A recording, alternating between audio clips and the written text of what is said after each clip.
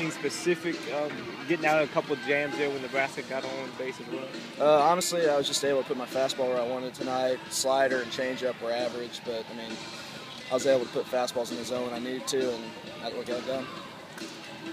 And then really all season, you obviously had a really good freshman season.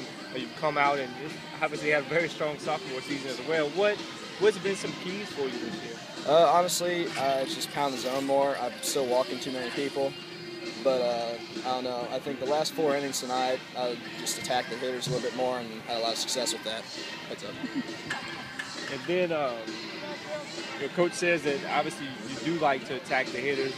You said you like to try to strike out everybody. Is it about transitioning more into being a little bit more of a pitcher now? Yeah, absolutely.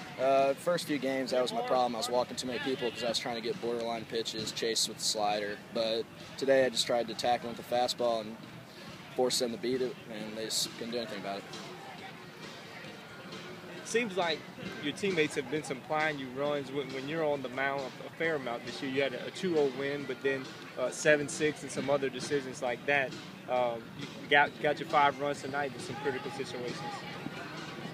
I mean, I'm just really happy that the offense is producing. I mean, we looked really good tonight. You know, we got that double down the line, and then just started to rally. I mean, it was good. I mean, had some balls hit really hard. I mean, I think we not have any problem hitting. I mean, we're going to be fine.